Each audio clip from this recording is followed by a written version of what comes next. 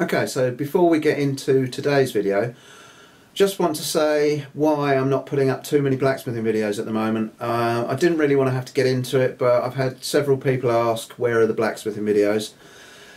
I've torn 2 of my 4 rotator cuff muscles in my right arm, and obviously that's my hammering arm. The hammering is obviously irritating it, so I'm trying to do as little as possible. Those of you who suffer with rotator cuff issues know exactly how painful and debilitating it can be. You can't sleep on it because it's uncomfortable, you can't move and get comfortable. There's just all sorts of things, and you get weakness. Even just doing stupid things like this, picking up a cup of tea from a distance, can do it. And there's not an awful lot I can do about it. They won't operate unless it goes completely, which I hope it doesn't, because that's 5 months off work. They don't heal, so all I can do is try and do some exercises to strengthen up the muscles around it to try and hold it in place. So hence the reason I'm not doing too much. I'm trying to let it rest a little bit. But there you go, so that's the reason. So anyway, let's get on to today's video. It's a handle, some furniture for some windows I've been making. I've been doing these windows for on and off for a couple of weeks, and I'm getting fed up with them. I really want to get them out of the shop now. And the last little bit is forging the handles, which normally they send me a sample, these people, but they haven't sent me a sample, and they want me to try and match it from a photograph, and it's difficult. So this is my attempt, and see what you think as to whether it's going to match up. Let's get stuck in. Okay, so these are the windows. This is one of them, obviously. Not all that big, but they're quite complicated. I've done the stay already. That was pretty fiddly. The hinges, and there's like 3 or 4 different angle iron frames. There's one big angle iron frame around the outside, one frame on the inside, and then another frame on the inside of that. And you've got this drip strip at the top, about 1.5 inches out over the top, a 10mm frame around the outside of that as well. So it's all a bit fiddly, but we're getting there, and as I say, I just want to get it out the shop now. And this was all I was given, a poor photograph with the dimensions of the windows. There's 3 of them, 2 openers and a fixed, and some of these photos. Now these are the better photos that were sent to me. The first lot were so dark you couldn't actually see what it was, and you still can't really get much of an idea from these. So anyway, I did manage to work out from the photographs this, and I scaled it up and did it on the computer, stuck it onto a bit of plate and cut it out of this 4mm. 4mm is just real nice sort of plate. It's just that little bit chunkier than the 3. Going to last a bit longer. Because I'm lazy, I made these bits. These are the sort of the business end of the handles. Just 2 bits of round and a bit of square in the middle, welded together. Then these were just bolts with some welded around the top, and then ground down to make little domes. So what we've got to try and make, if I can find it, is that. Now it's convex and concave. If that makes sense, it's convex one way, concave there, and convex on the other side. And I'm just really sort of struggling as to the best way to do it. I think, and see, it comes out as well. It goes at all sorts of different angles, and they want me to match it up. And see there, I can't tell whether that's 3.5 or 4 inches or what. The way the tape measure's been photographed. Anyway, this was my first attempt. I did this first thing this morning when I got here, which is rubbish. It's too small and it's a bit tatty. So we're going to try again. Now I've got sort of an idea of what I'm doing. So let's have a go. I'm going to start off with 1/2 inch square.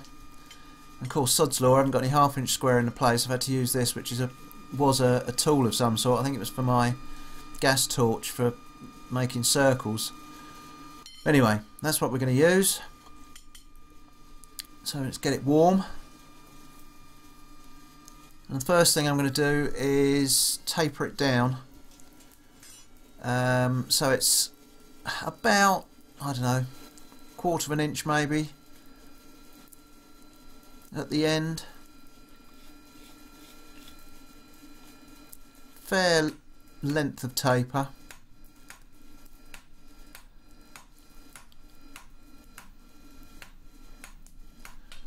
You can see I don't really want to be doing too much of that hammering with my shoulder.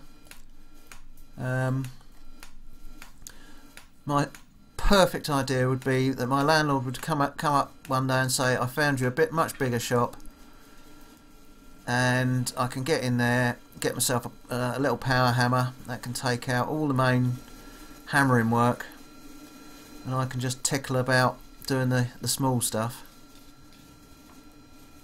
So right, I'm going to carry on tapering that down a little bit.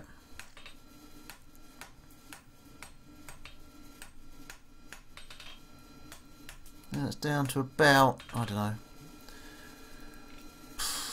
not quite 1/4 at the end, I think. Now I'm going to flatten it one way.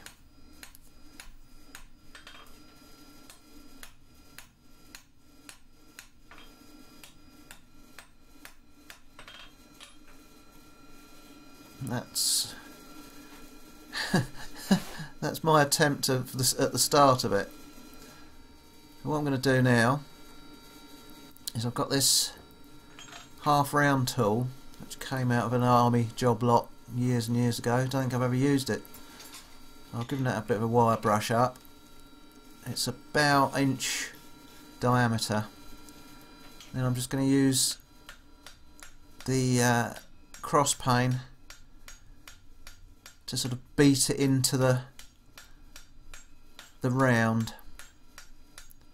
So hopefully I'm spreading it out, because at the widest it wants to be just under 1 inch, about 7/8. And see, the back is rounding off. So that's what I'm trying to achieve. So I'm getting it hollow on this side and rounded on the other side. Ideally I'd like someone to help me, then they could strike and I could hold a bit of round in there. That would take half the time, I think. Or have a power hammer. Get that scale off of there.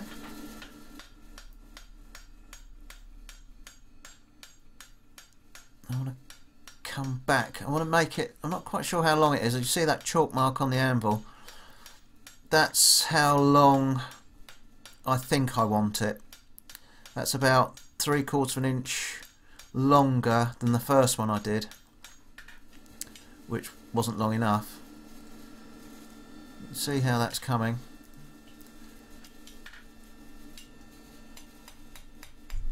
Don't want that taper to get too wide.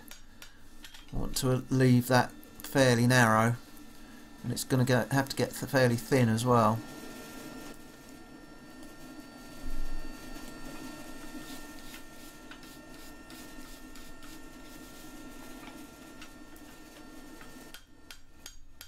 Now I'm just trying to work the, you can see the right hand side as you're looking at it, I'm just working it. Now the left hand side as you're looking at it, working it out to the edges, so that those edges will be obviously much thinner.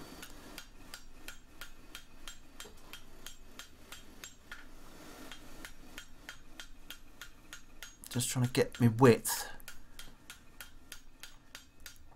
I think if I used 5/8 it would be too fat, so I think 1/2 inch is going to be about right. It's just got a little bit of a twist in it. I might have to try and get that out, and we're almost there. That's the length I want to be.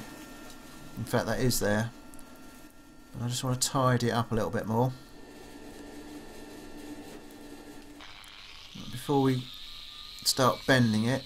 I'm just going to get as much scale and muck off the back as I can, because that bit's going to be difficult to clean up once it's bent. So I'm just going to get it sort of cleanish now. I might as well get the front sort of cleanish as well. Just have the least amount of scale on it as possible. See the hammer marks I've left in there. Right, so what we're going to do first is try and coil that tape around, or the tip, not the tape, or the tip of the tape around. So we get a nice little hook on it.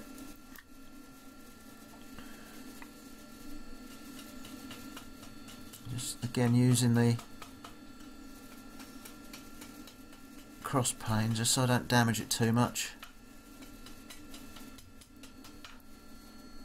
And that's about it. You see, that's all I'm going to do. Just a tiny little hook, and then we're going to use the cross pane again to bend that round.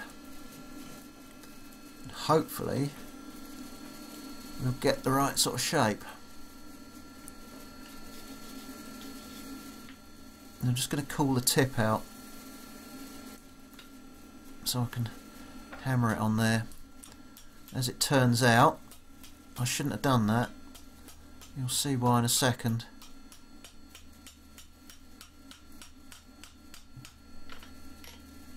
Now you can see there exactly why I shouldn't have done that, because we've got to flatten it. See there? So I'm going to have to try and warm it up and get that out before we go any further. I don't want that in there. It's going to look nasty. So I'm going to do it again, and this time not cool it out, and just try and tease that very end round. Just try and take that flat out.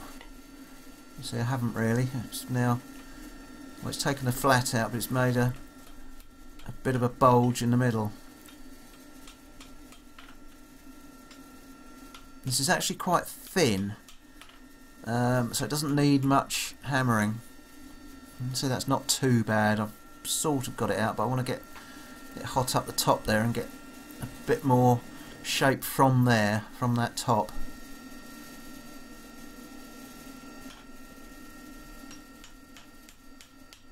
Now that's a little bit thicker up there, so you need a little bit more oomph. Give it a bit more beans. So that's not too bad. I think I'm probably going to leave it at that. That's sort of okay. So now what we've got to do, I've got to bend the whole thing off sort of about 35, maybe 45 degrees one way, so that it's sticking out from the window, so you can get your greasy little mitt behind it to open the window. I'm just using my bending fork there, but that's not actually working very well, so I'm just going to try and keep my hammer really flat and bend it around that way.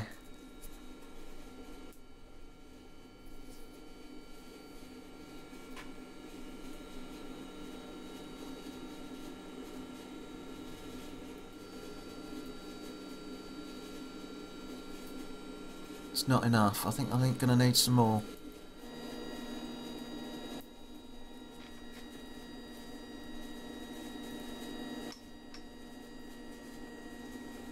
Do the same again, I think, with the hammer.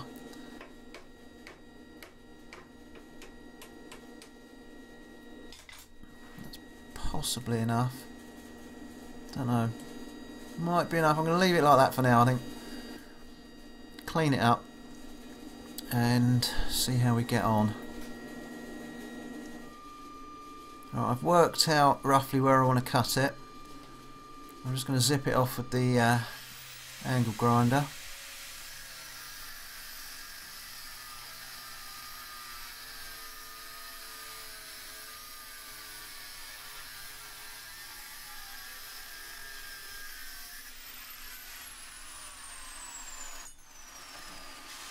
And whilst I was away, I made the other one. So I'm just going to whip that one off as well. Obviously pointing the opposite direction because it's handed. But first of all, I'm just going to clean that one up. I didn't clean this one up after I'd finished it.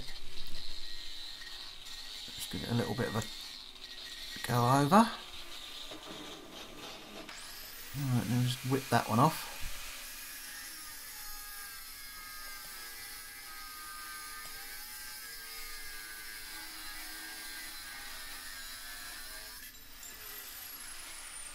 Whoever invented these thin slitting discs wants a medal. They're wonderful little gadgets.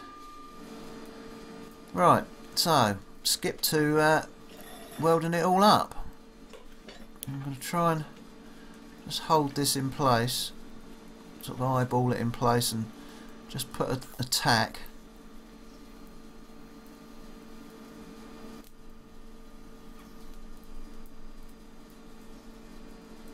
That's got it.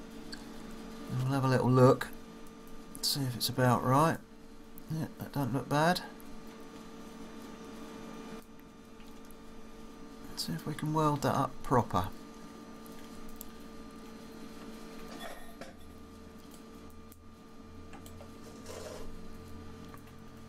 I would say I'm getting the hang of this TIG lock, but I'm going to struggle a bit, I think.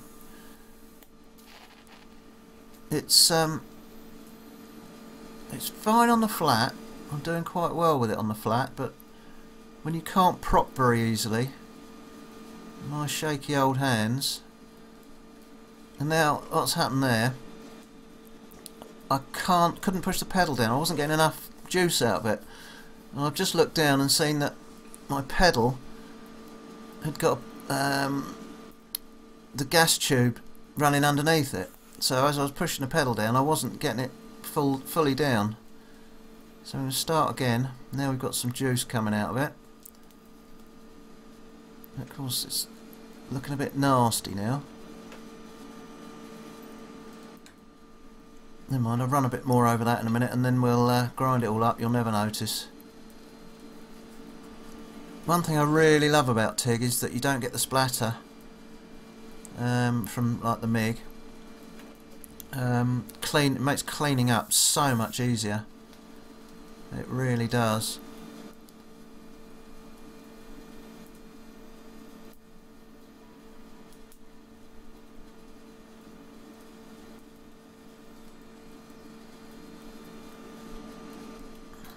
And that one's a bit better.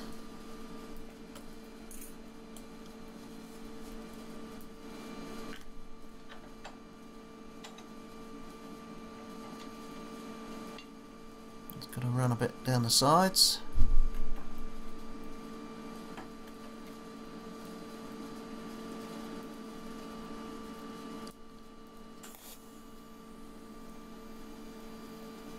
I like these great big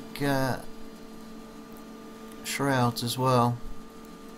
It's got one of those gas things in it. Yeah, that's a bit better, that one.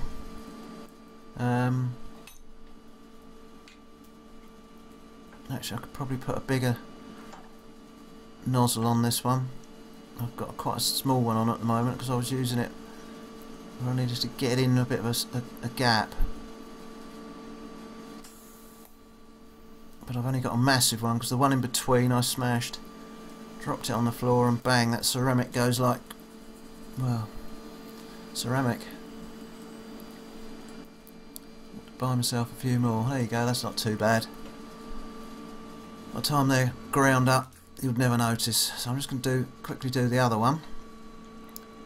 See if we can get that one tacked on. Obviously this one's going the opposite direction.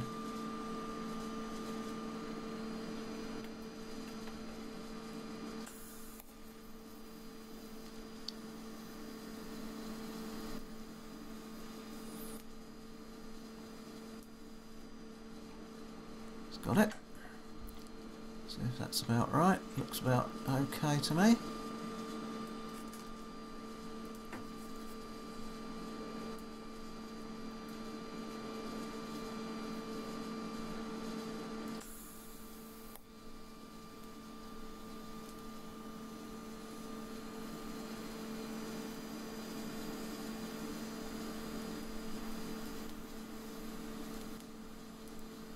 Putting a bit more on this one, building it up a bit. which I will go back and do on the other one. A bit more to grind off, so it's going to blend in a bit better to the body of the handle. I'll do the same on this one.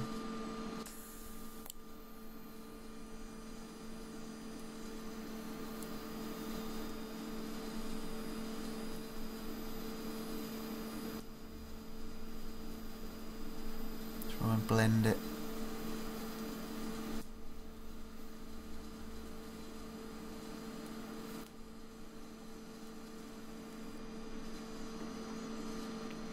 Quite so nice, but so once it's ground up nobody will notice. Just want to make sure it's penetrated and got it.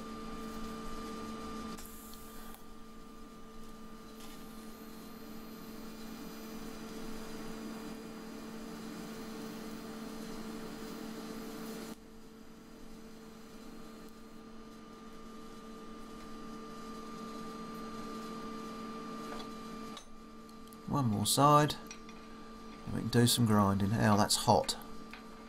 That is very hot. Quick.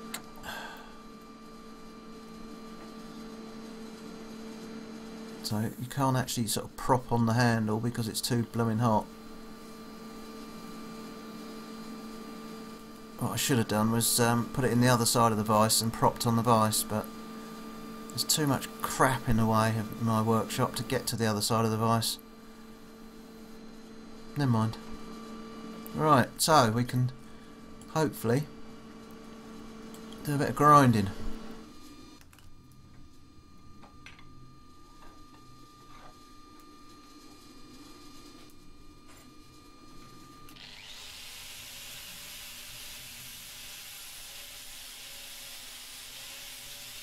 Another great invention, the flap discs. Whoever came up with that idea.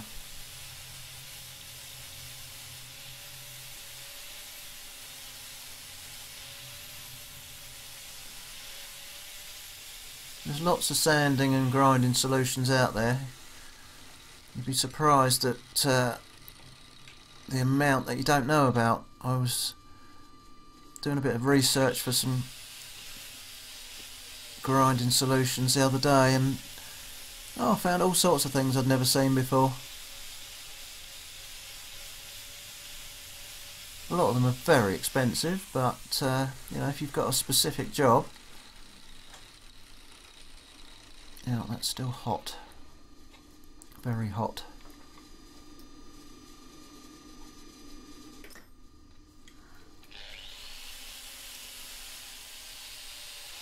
I'm going to try and blend it seamlessly into the parent material. Well, that's the idea anyway. You can't really get a good appreciation of it there. There's lots of shadows and lights and stuff on there, but it doesn't look too bad. I will probably end up filing it up a little bit towards the end.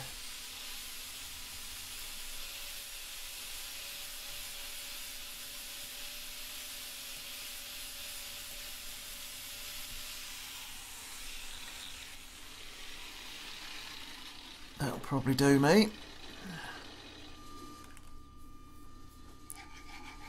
Just to really blend them in, the joins in properly. I've just got a little chainsaw file and I'm just rounding the edges off a little bit. Make it all blend together. Take all the sharp edges off. Take out some of the real grinding marks. I want to leave a lot of the forging marks there because at the end of the day it is supposed to be handmade. I don't want it looking like it's come out of a container come straight from China. I want it to look like it's come out of a forge. Although it probably doesn't quite so much with the way I've fabricated it rather than forged it, but hey ho, you know why.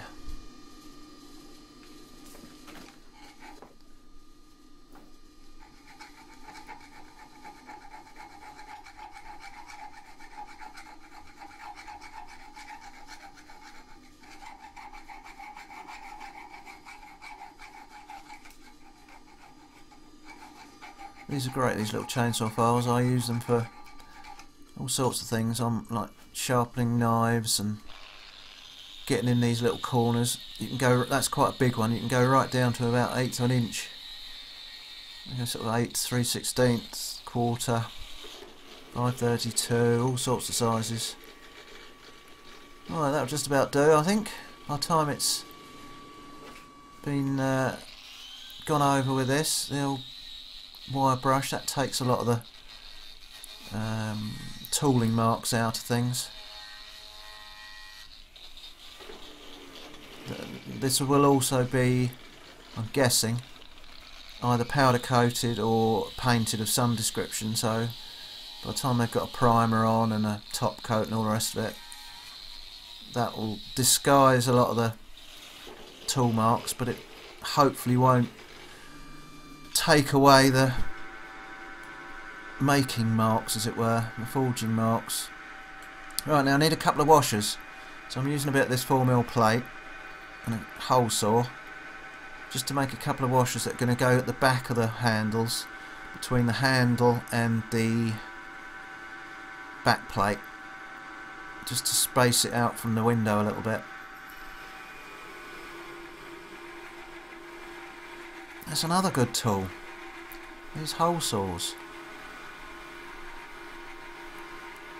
Cheap as chips, and they last for ages if you treat them right.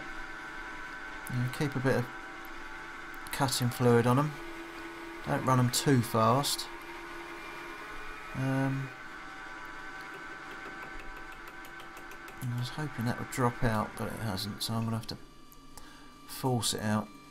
That one won't go in. Let's find a drill that will fit. Of course it's going to be awkward, isn't it? Here we go. One nice little washer. I'm going to have to drill the centre out, but essentially that's it. Nice fat washer.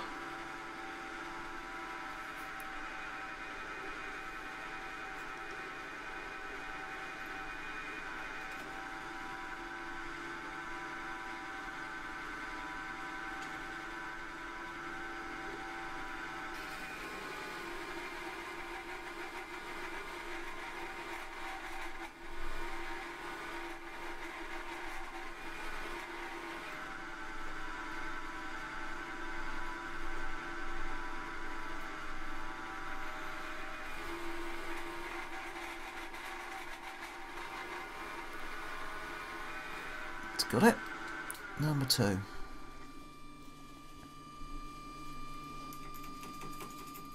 course that one's going to be awkward as well, isn't it? After time when you use one of these tools, they drop out as you lift the blade out of the material, but of course, because you want that bit this time, there we go. So, 2 little washers. That's a bit hot, that one. I'm going to just drill out the centre to 8mm, because that's what size bolt I used for the pin. I just welded round the head with some MIG, stuck it in the lathe and got the grinder on it, and just domed it off. There we go, 2 little washers. So there we go, that's how they're going to go together. I think they sort of look like the pictures. See the washer at the back there, just spaces it away from the frame a bit. I shall eventually cut that off and weld that in. But the next job will be to weld these onto the frame. So that's going to be the next thing to do. Oh, they don't look too bad. I think I'll get away with it. As I say, if they don't send me a sample, if it's not right, I'm not doing it again. It's their fault. Right, so I'm just going to tack this on to the frame. It's got to go in the middle of the frame. You know, halfway up, halfway down, obviously. And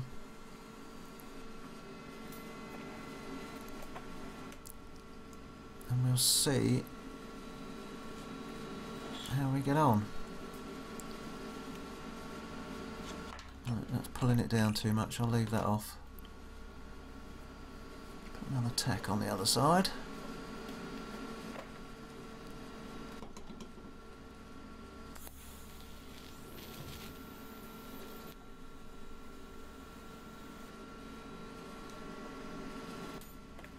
Turn this over, I think, and tack. Or will I do this side? I'm not sure yet. Hang on, let's have a look at it, make sure it's all lining up. Yeah, well, it's all lining up okay, so I'm going to do this back side first.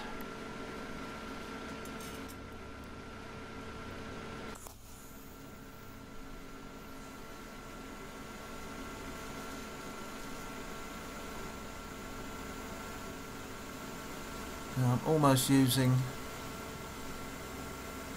like the lay wire technique here. Some of you will know what that is, some of you might not. It's just where you literally lay the wire on the job and melt it all together.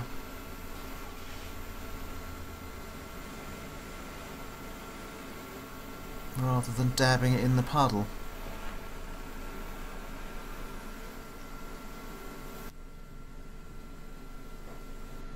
You can't see from there, but that's actually gone very well for me. One of my welds. I just need practice. It's because I don't do enough TIG work. You know, predominantly my work is MIG. So yes, I'm just having a look at it because I'm quite pleased with that.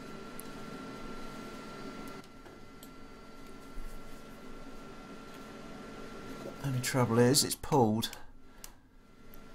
so I've got to get it down.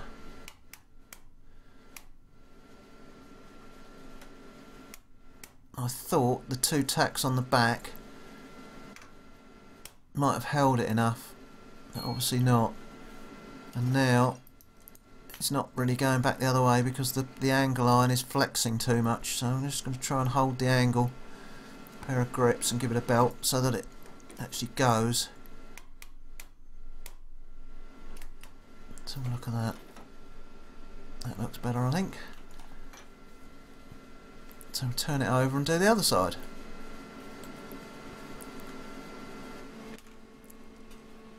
Right, so we've got it upside down now. I've got trouble with that pedal again. Oh no, that's what it was. No, it was the I didn't have my earth on. I thought it was trouble with the pedal again. I keep doing this. It's all the cables and things on the floor get stuck under the pedal, and you're pushing down thinking where's the amps, and nothing's happening.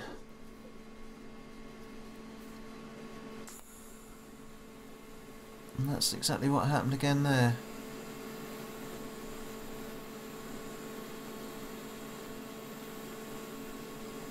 Again, I'm basically just laying the wire in front of the arc, and it's just melting it all together.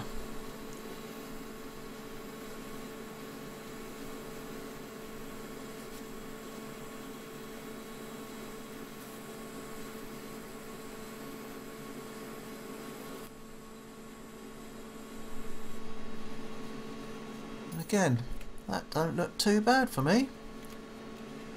Another one I'm quite pleased with for TIG. But I'm that pleased with it. I'll try and zoom in and let you have a little look. No, push it the other way.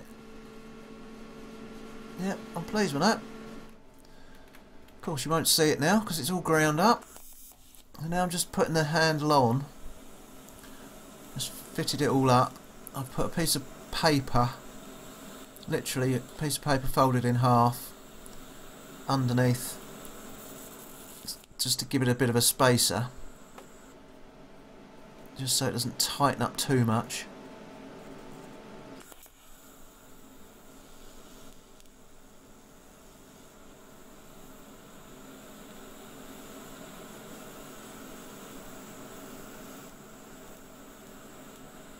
Building it up a bit because it got a bit low.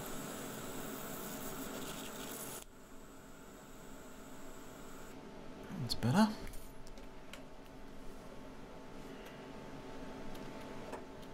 That's it. You can see the handle moves quite nicely. That's with even with the paper in there still.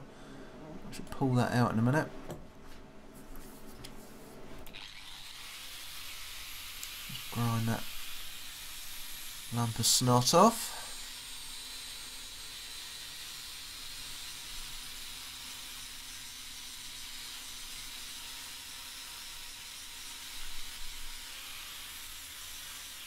That's it, that'll do. Gone.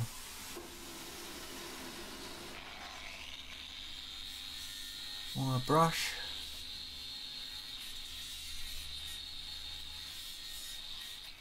Of course that lot won't be seen really, because the window will be in front of that, the glass. So, there we go. It's done at last. So there's the stay. There's the handle. I had to put a little piece of 1/8 in there with and taper it down from virtually nothing up to 1/8, just to make it shut properly, which was quite a common thing that they did on these windows. Opens up, and the stay goes onto its little peg.